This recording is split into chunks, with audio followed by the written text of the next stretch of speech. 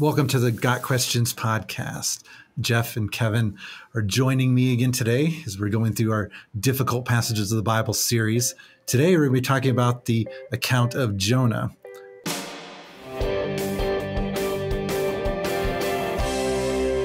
And in the book of Jonah, it's a pretty easy one to find if you're looking for Jonah.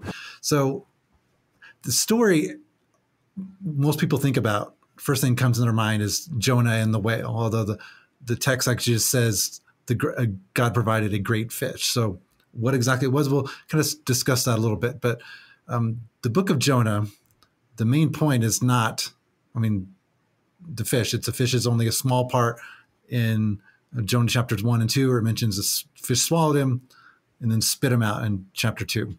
But the story of Jonah is far more about a prophet who was called to go to a certain people. He didn't want to go, and he went the exact opposite direction. And then throughout the whole book of Jonah is Jonah not doing what the Lord wanted him to, even when he obeyed and actually preached the message that God told him to deliver. He didn't do it with the right attitude, demonstrated by his reaction to those people repenting. So let me introduce a little bit. So in Jonah chapter 1, God tells the prophet Jonah to go to Nineveh and to preach to the Ninevites.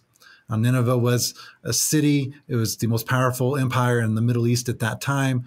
The people of Israel knew that Nineveh, the Ninevites, the Assyrians, were a great threat to Israel. So Jonah did not want to go. And so instead of going to Nineveh, actually got on a boat and was heading the exact opposite direction. So then Jonah's in this boat. God sends a storm to the boat. The boat's about to sink. The sailors there are actually trying to save Jonah's life, even when they found out he was running from God. Ultimately, Jonah says, just throw me overboard and the storm will go away. I think Jonah there was not hoping to be rescued. He was hoping to die. He would literally rather die than go to Nineveh. But God provided a great fish to swallow Jonah. And then it says Jonah was in the belly of the fish for 3 days and 3 nights. And then we get to Jonah chapter 2, and the fish vomits Jonah onto the ground. So before we cover any of the other aspects of the account of Jonah, Jeff, a little bit, what can you tell us about this great fish? Is this possible? What type of fish might it have been? Don't want to spend a whole lot of time on that, but that's really one of the common questions we get is it even possible for any sort of fish or whale to swallow a human being? Yeah. Well, unfortunately, or fortunately, depending on how you want to look at it, Disney got it wrong. Pinocchio is not a biological documentary of what it's like to be inside of a whale. Most actual whales and sea creatures, they eat really, really tiny things. So their mouths typically are plenty big enough for a person, but their throats are not. They usually can't actually literally swallow into their stomach a human being. So the first thing we have to say about the entire account is simply that in the Bible, it says that the Lord had appointed, in past tense, a great fish, which could mean anything from God had picked one out to God just created one specifically for that purpose. So at the end of the day, God could have just created a fish to do this in the first place. So ultimately, exactly what kind it was or wasn't, it doesn't really make a difference, but it is kind of fun to speculate about. And if people are looking for the sort of the natural side, yeah, there's ways that you could do that. There's a famous story recently about a diver who was inside of a humpback whale's mouth for 30 seconds by accident. There's a woman who was swallowed or mouthed up to her thighs by a whale shark for a few seconds and was okay. I find the whale shark thing interesting because if you really, really insist that you want to find the closest thing we can get, I'd go with the whale shark because they do swallow air. They put air in their mouths so that they can feed. They have a coughing mechanism that they use to spit stuff out. And they do sometimes beach themselves. So if that helps you sleep better at night, then you can say, yes, it was a giant whale shark that swallowed Jonah. Or it could have been something that was what we would now think of as extinct that was still sticking around. But the real point of it is that Jonah's trying to avoid God's will at all costs. He is absolutely dead set about not going to Nineveh. We'll talk about the reasons for that later. And God uses this dramatic way of saying, I am not asking you to do this. I am telling you, you are going to go and do this. And what you were saying, Shay, even if Jonah was saying, I would rather die, just throw me overboard. God is God is definitely not giving him that option. To me, the more interesting conversation gets into the subject of whether or not he was alive or dead. If we take the fish version, I can imagine how horrible that would be to spend 3 days, squeezed inside something, desperately trying to breathe whatever little bit of air that you get. And then there's the idea of him actually dying and going through that. So interesting to think about exactly what sort of animal it might have been. There are options, anything from sperm whales to extinct monsters to God just creating something. But the point is that there's nothing in the story that makes us look at it and say, no, this is just some sort of contradiction or can't happen. Something happened involving some sort of sea creature, and that's how he wound up where he was. It must have been a horrible experience. Anybody who's ever cleaned a fish after fishing, preparing the fish for a meal, the insides of a fish would not be a fun place to spend any time. And Jonah spent 3 days and 3 nights there in that belly of the great fish, the sea creature of some kind. Again, the Bible doesn't say whale, but it's some type of an aquatic creature. And as far as trying to identify what kind of a creature it was, I think is kind of I think it's barking up the wrong tree. It's not that's not what we're called to do. I think as we approach Scripture, we don't have to have all the details figured out. God told us what happened, that Jonah was thrown overboard in the midst of a storm. He was sinking down into the depths, and this sea creature swallowed him whole and kept him alive. It was actually God's method of preserving Jonah's life. Otherwise, he would have drowned to death. So God preserves his life by means of this sea creature and takes him back to shore and deposits him there so that he can finish the work that God had given him to do.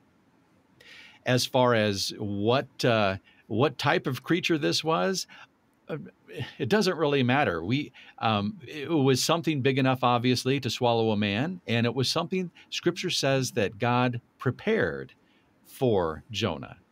And we see a lot of God's preparations in the story of Jonah. God sends a great wind in chapter 1. Literally, God hurled the wind there to rock the boat. And then we have God preparing the great fish. We have God preparing a plant later on, and uses that wording. God prepared a plant, or God appointed this plant. God prepared a worm in chapter 4. God prepares a wind again in chapter 4. And through it all, what's God really preparing? God's preparing a person. God's preparing Jonah. Because Jonah had, at the beginning of the story and all the way through, he has no compassion for the people of Nineveh. Therefore, he doesn't share the heart of God, because God's heart was full of compassion for the Ninevites. God wanted them to repent, to turn from their idolatry, and to turn to the one true God. And he used Jonah, this stubborn, rebellious prophet, to accomplish that work.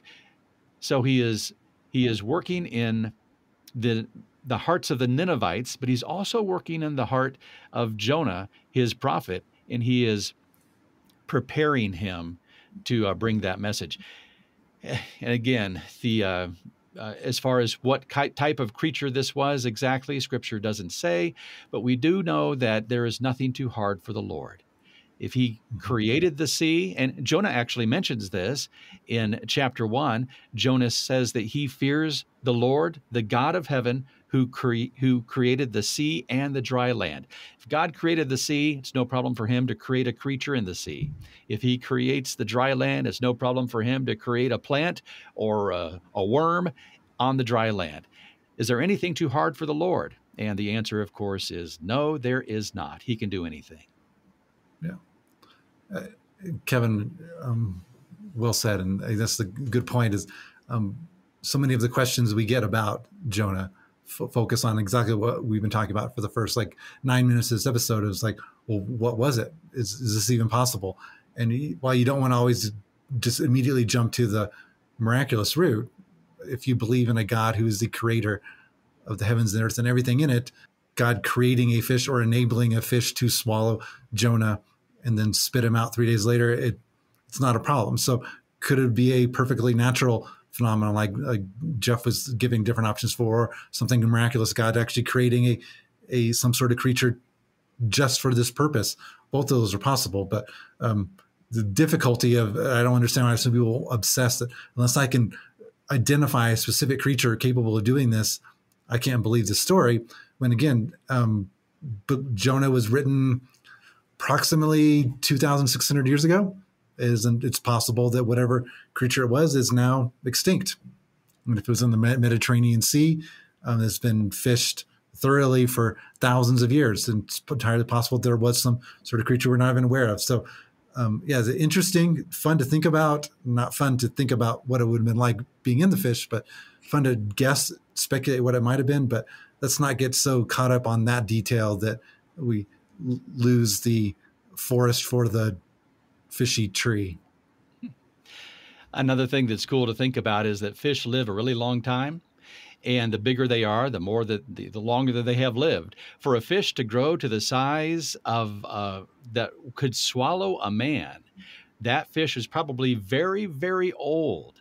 And just to think about how God had maybe planned this all the way from this fish's beginning, started with small fry. And then this fish lives for decades and decades.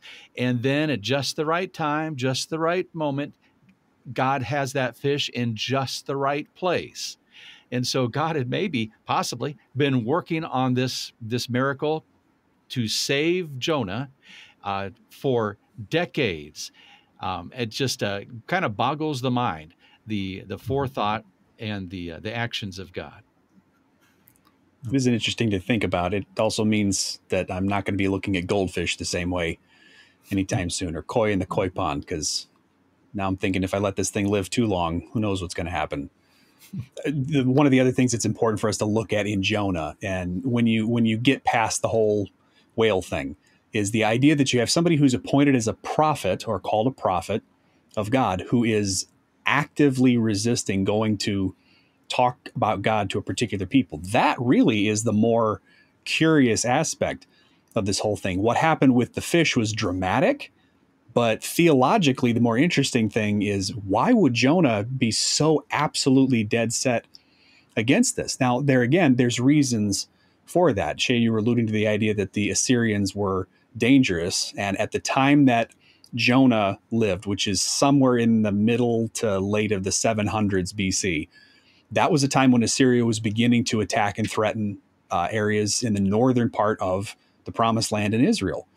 The Assyrians were also very, very comfortable with their reputation for being sadistic and cruel and violent. Now, a lot of nations in that era were cruel and violent when they went to war, but the Assyrians were all about war and conquest. That was something that they just expected. This is how we do business. We go to war and we do conquest. And instead of going to a city and putting it under siege, the Assyrians would often do things like going to a smaller town, killing all the people there, and then taking body parts, skins, skulls, and things like that, and displaying them when they went to bigger cities as a way of saying, this is what's going to happen to you. Or look at what we did when we captured this group. We cut off all the men's feet and hands and gouged out their eyes and tongues and all this, really gothic metal kind of stuff. Well, the Assyrians would not only do those things, they would brag about them. And a lot of that had to do with that psychological warfare. So you have a people who are thoroughly and completely pagan, and they're presenting themselves as a threat to Israel. So you can understand why Jonah would possibly look at a group like that and say, I absolutely refuse, under no circumstances do I want to see those people redeemed. An analogy that I've used for that for people sometimes, and it's a little on the rough side, but is the analogy of a Jewish person living in the early days of Nazi Germany and seeing all of the awful things that are happening to Jewish persons. If you could imagine in the early to mid 1930s, God reaching down to a Jewish person and saying, I want you to go to Berlin and I want you to preach to the people of Berlin. You could kind of understand that Jewish person saying, I don't want to see those people redeemed. And we're not saying that that's a good attitude, but you can understand where that impetus comes from. So there's reasons to understand why Jonah would have been so just hatefully resistant to going to Nineveh. And it was because of what they represented against his people. And as, as we found out, unlike some people, Jonah's attitude did not change, unfortunately. He went there and he got exactly what he was not hoping for. And the last thing we see of him is him pouting. So strange to think about how that fits into him being a prophet, how that fits into him being called by God, and some of these other things. But that's really kind of where some of the deeper, longer discussions can happen, is about Jonah and his motives. Well, for sure. In chapter 1, you're not told why Jonah didn't want to go. And even the whole thing about how terrible the Assyrians were, really not mentioned in the book of Jonah. It's something we know from history and something we learn later in scripture. But when Jonah eventually arrives in Nineveh and preaches, presumably the message that God had for him, it was Jonah chapter 3, verse 4. Yet 40 days and Nineveh shall be overthrown. Now, was that the entirety of his message, or is that just a brief summary? We don't know. But to everyone's surprise, especially Jonah's, the people of Nineveh repent. Everyone from the king of Nineveh down to the lowest people, even to their animals, put on sackcloth and seem to have a legitimate repentance. So then God did not bring the disaster upon Nineveh that Jonah was hoping for and that he had predicted. And then chapter 4 starts with, but it displeased Jonah exceedingly. And then he says, "Oh Lord, is this not what I said to you when I was yet in my country? That is why I made haste to flee to Tarshish." That's the opposite direction he was going. "For I knew that you are a gracious God and merciful, slow to anger and abounding in steadfast love and relenting from disaster. Therefore now, O Lord, please take my life from me, for it's better for me to die than to live." So here's Jonah, seeing amazing, great repentance in the people, most successful one-sentence sermon of all time. God used it. You think, Jonah, yay, my enemies are no longer my enemies. Like, no, Jonah's not, I wanted you to destroy the city. It was like, literally, he'd gone out of the city, was sitting up on a hill, looking down, hoping to see sort of a Sodom and Gomorrah, fire from heaven type of thing going on. But that's not what happened. He's like, Lord, this is why I didn't want to come. I had a feeling you were going to do something like this. So the fact that he was so bitter, so angry, that he couldn't rejoice when an entire city of people repented and engaged in some sort of relationship with Yahweh. It's kind of shows you where Jonah was at. And then his conclusion is like, I'd rather die than have to sit here and watch a city filled with my enemies repenting. Jonah was a messed up dude. He had a lot of problems, and you see it throughout the story, just his completely rotten attitude at multiple steps of the process. Yeah, God wanted to save. God wanted to show mercy. He saw a city full of people, a nation full of people that was spiritually blind and had no idea of what the truth was. And God's heart of compassion reaches out to them and sends his prophet to give that message of salvation. And so God's wanting to show mercy. And then we have the prophet who wants to see judgment. He wants to see them condemned. He wants to see them, get what they deserve. And God has to work in Jonah's life. And I think we have to be careful of the same thing sometimes. We see atrocities, we see horrible things happen. Our first reaction, I think many times, is, well, I hope they get what they deserve someday. I hope that judgment falls. And yet how much better if they would just repent, if they would know the mercy of God and turn to God's salvation. I love the structure of the book of Jonah. If you just laid it all out, in one line, you go right to the very middle of that book, then you would find the words, "Salvation is of the Lord."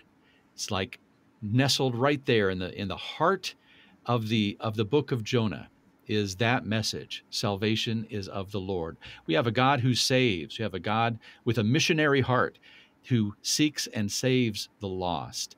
And we want to our prayer should be that we share that same attitude, that we have that same desire to see people saved.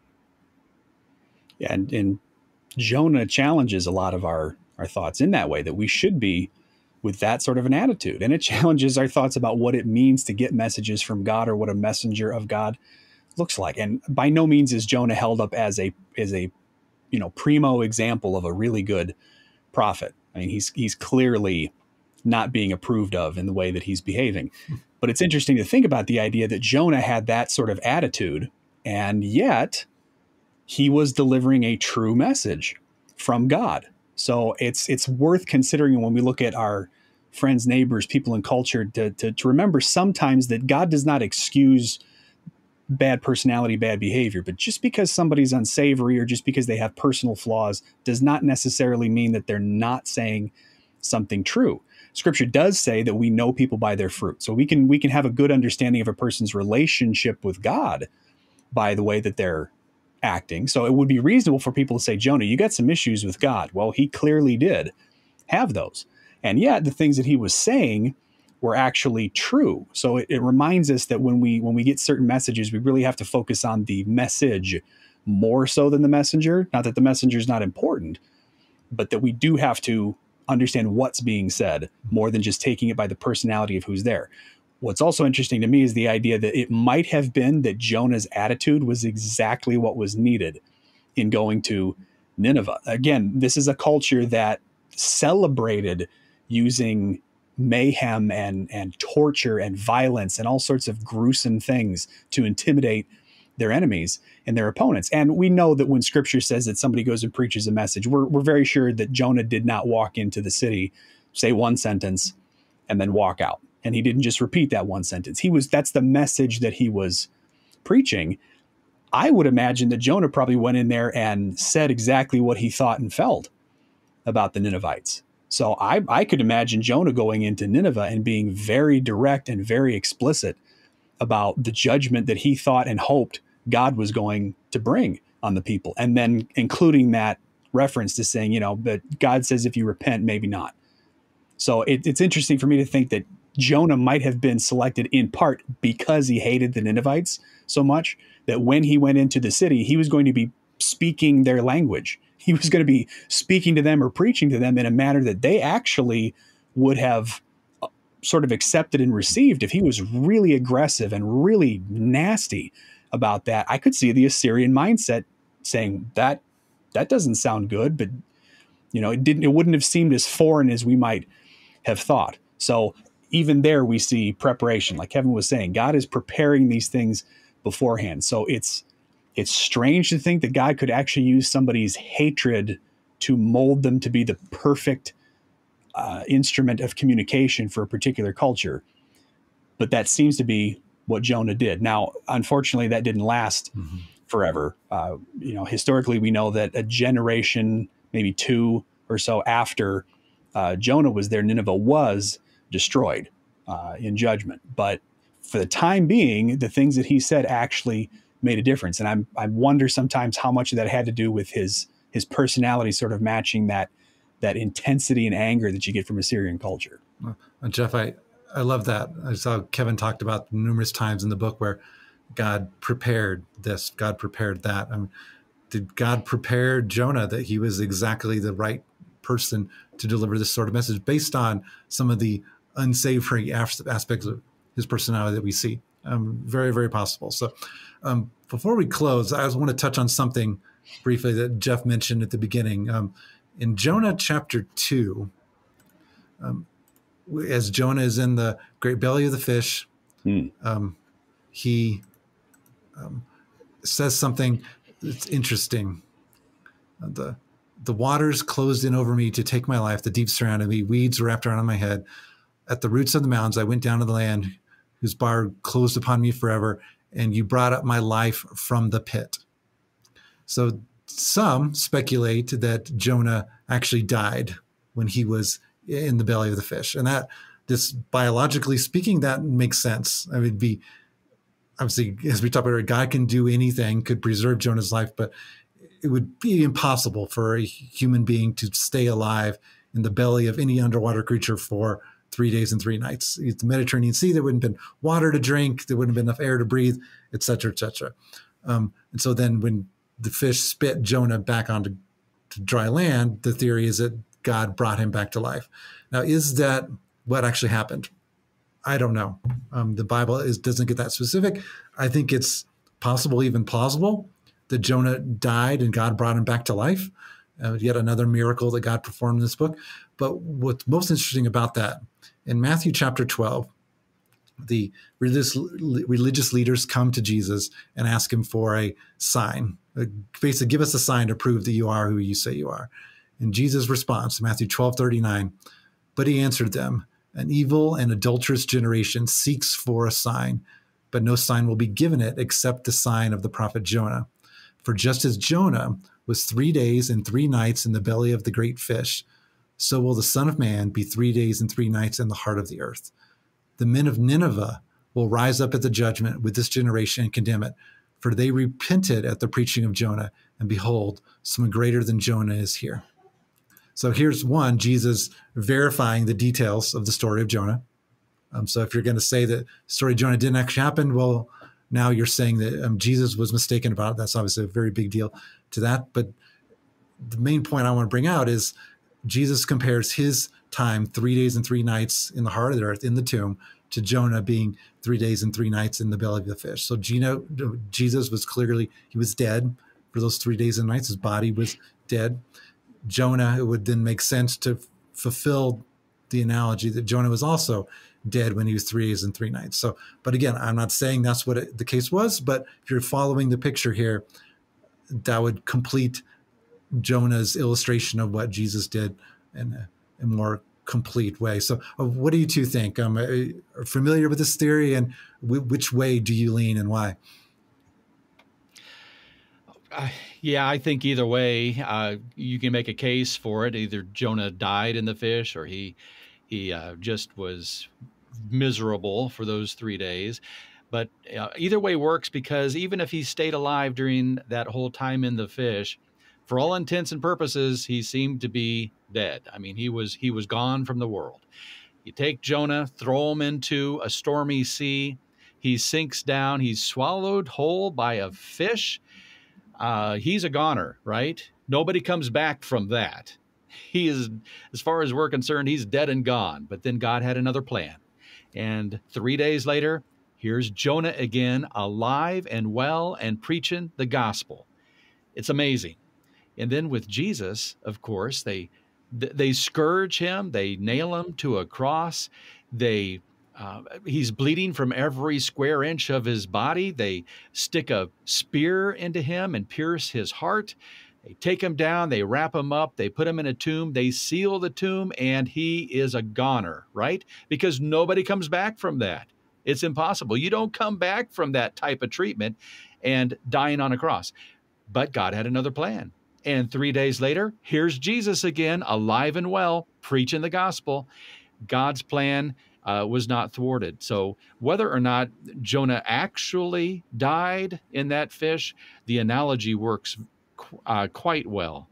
And it's a wonderful picture of Jesus' resurrection, that sign of Jonah. Yeah, I can see either one of them working. I can see Jonah being transported, by a fish in some way, and then being tossed up onto the beach and, going, wow, I'm still alive. And then God says, yeah, I know you are. Now, like I said, go to Nineveh. But I can't help but I like the drama. I like the visual idea of Jonah being a dead body inside of a fish.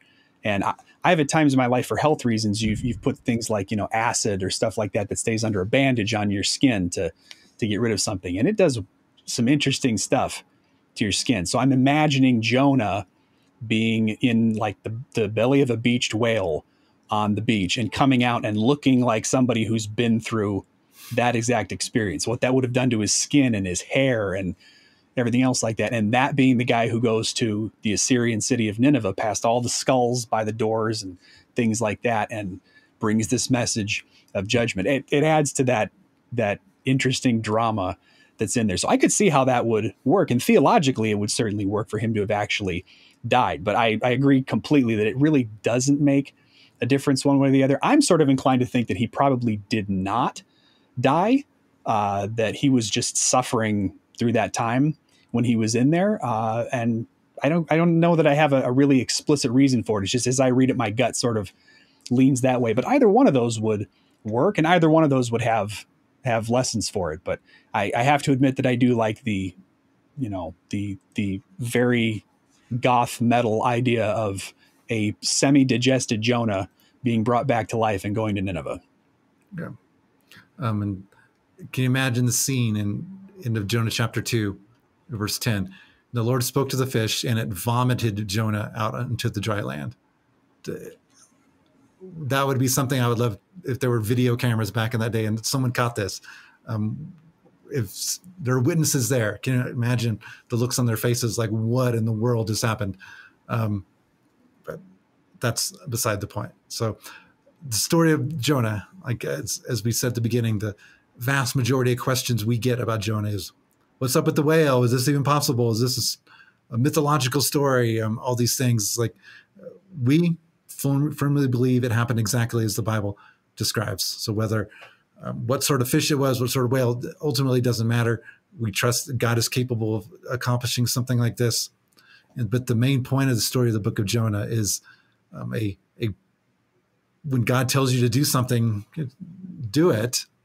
And then when your enemy repents, the proper reaction is to rejoice. So what Jonah should have been doing is like, wow, the most evil people I know of, the people who are threatening to actually attack Israel, are repenting and turning to the Lord. That's something to celebrate. And yet Jonah's reaction was the exact opposite. So you look in the book of Jonah, and time after time after time, he's doing the exact opposite of what God wanted him to, and what the exact opposite of what someone should do in the situation, witnessing what he was witnessing. So hope our conversation today about Jonah is helpful for you to understanding the story, maybe taking your eyes a little bit off the whole thing with the great fish, even though clearly we understand that's the most well-known part of the story by far. This has been the Got Questions podcast on Jonah and the whale, or the great fish. Got questions, the Bible has answers, and we'll help you find them.